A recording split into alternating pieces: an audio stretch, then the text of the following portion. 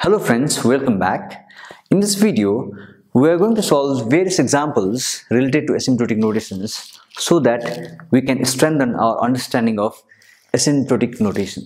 So let us start. The first example is, we have to prove that half n times n minus 1 is theta of n squared.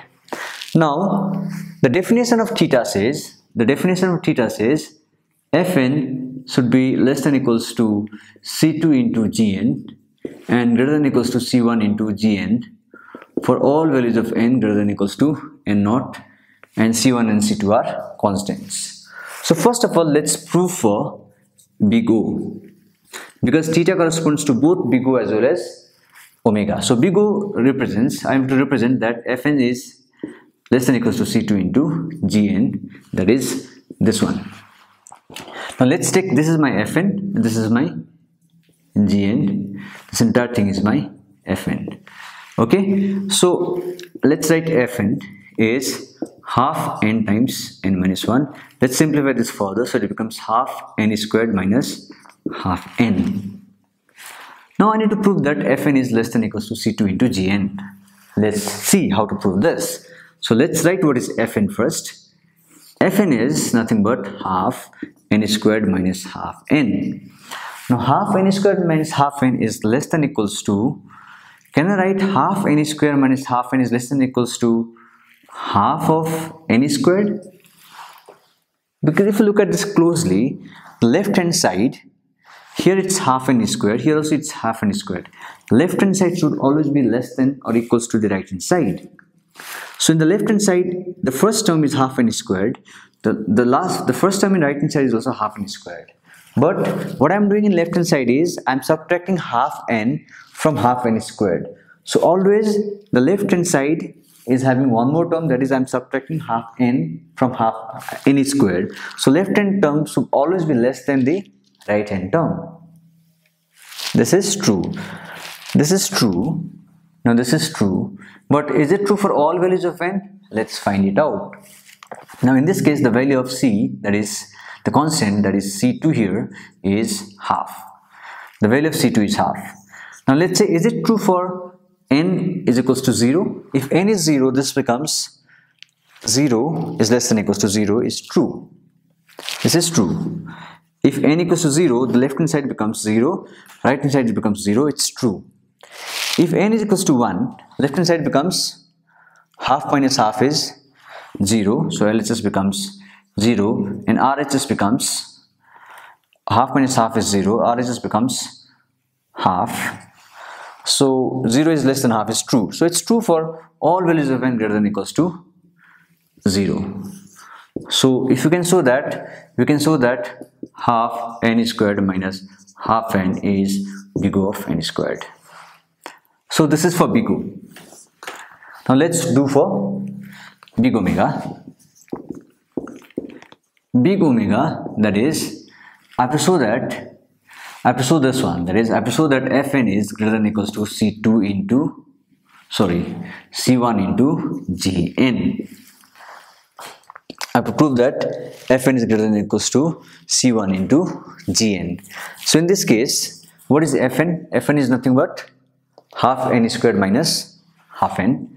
Half n squared minus half n.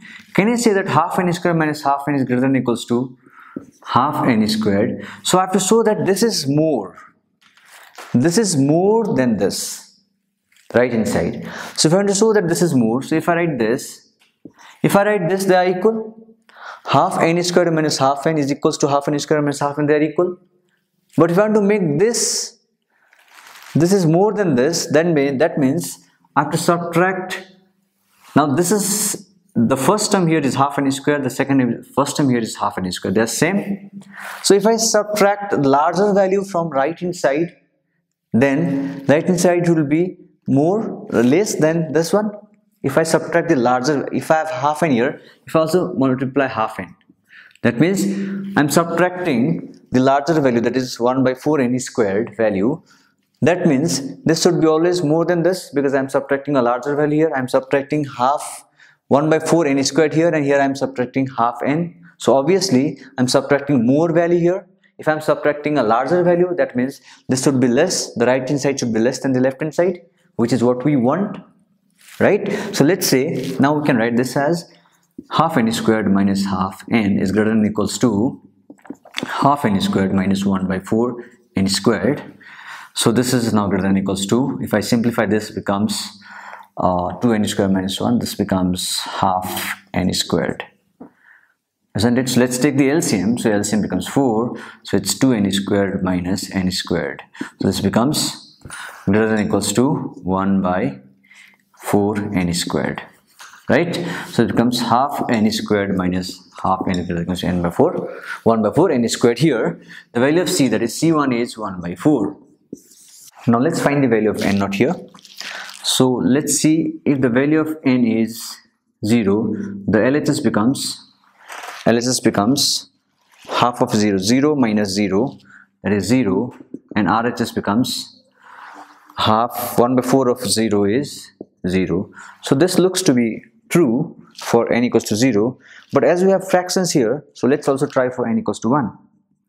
For n equals to 1, LHS becomes how much? This is half into 1 is half, minus half into 1 is half. So half minus half is 0. So again LHS becomes 0. If I put 1 here, LHS becomes 0. And the right hand side, RHS becomes 1 by 4 into 1 is 1 by 4.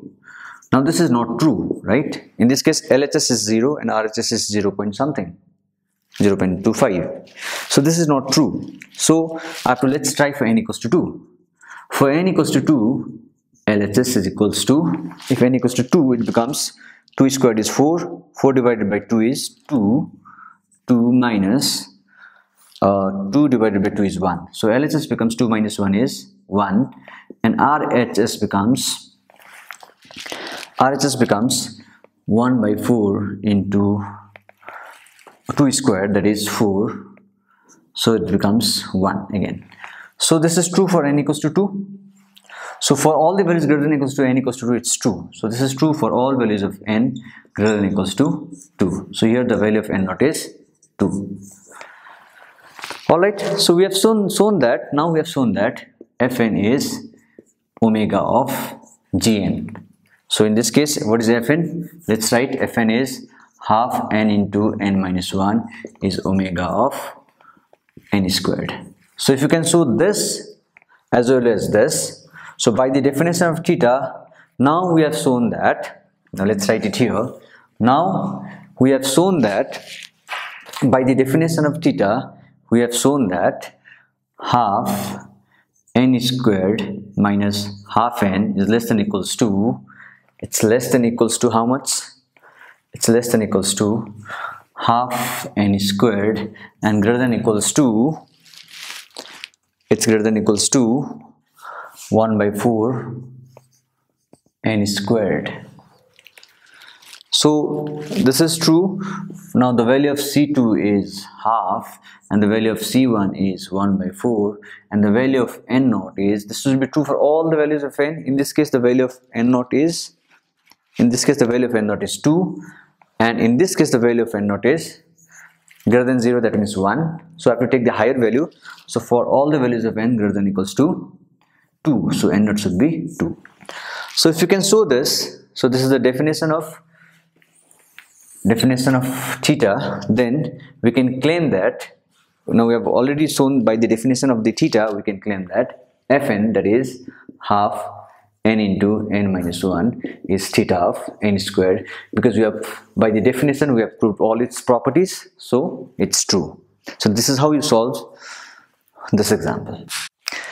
This is our second example. In this example, we are supposed to prove that 10n squared plus 4n plus 3 is not equals to big O of n. So remember, this is not equals to. So whenever you get a question like this, let's try to prove this by contradiction.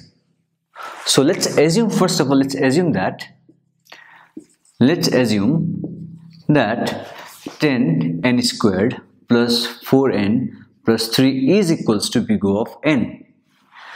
So we are assuming the contradiction of this, that the opposite of this, that's this one is equals to big O of n. So if we assume this, by the definition of big O, so by the definition of big O of O, what you can write is that Fn, that is, the definition is this, Fn is less than equals to C into Gn for all values of n greater than equals to n naught. So what you can write by this definition is that 10 n squared 4 plus 4n plus 3, this is Fn, is less than equals to, let's say, some constant C into Gn. Gn is nothing but n.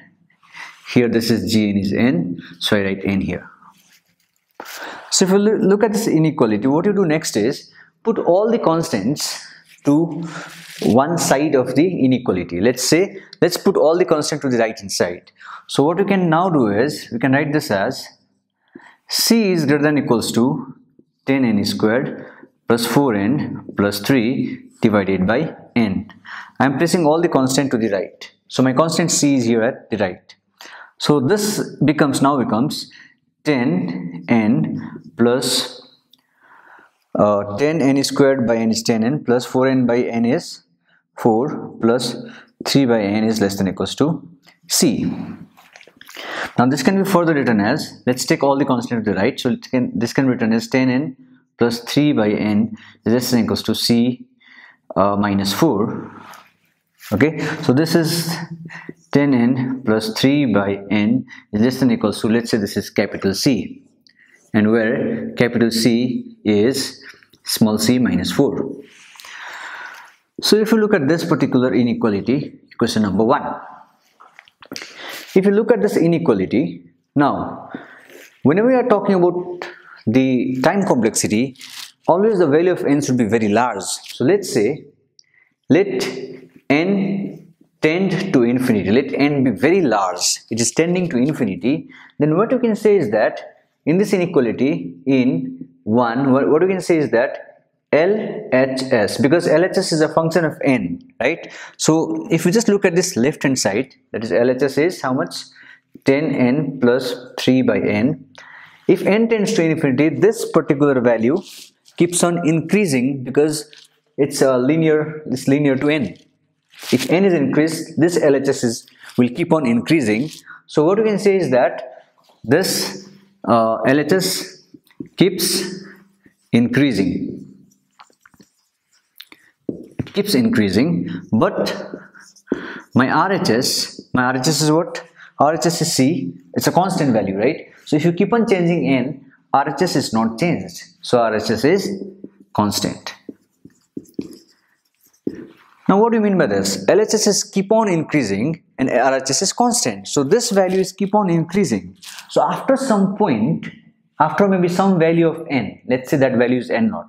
So let's say after n naught, after some value of n, because this is keep on increasing and this is not changing, so obviously after that value, this will be always be more than this. So in that case, after n naught, so then you can say that LHS will be greater than or equals to RHS. After some value of n, that is n naught, because this is keep on increasing, so LHS will be more than, always will be more than the constant C. This constant can be anything, it can be 5, 6, 7, 8, whatever. So after some value, this will be more than this always. So that means this inequality will not hold good. This inequality is not holding good. That means 1 does not hold good. That means inequality 1, this one does not hold good. So now if 1 does not hold good, if this does not hold good, that means our assumption must be wrong.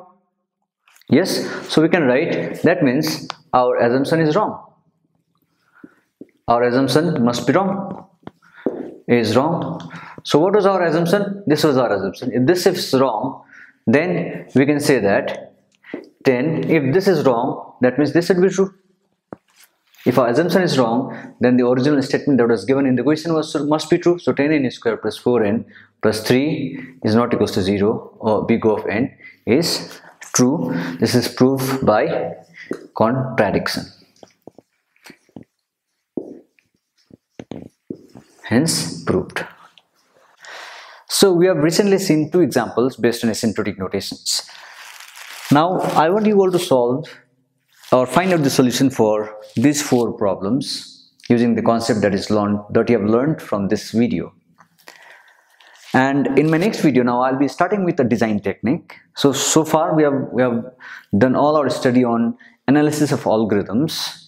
Now onwards we'll be taking design strategy one by one. So next lecture of mine would be on divide and conquer strategy, which is one of the interesting design techniques. So till my next video, stay tuned. Thank you.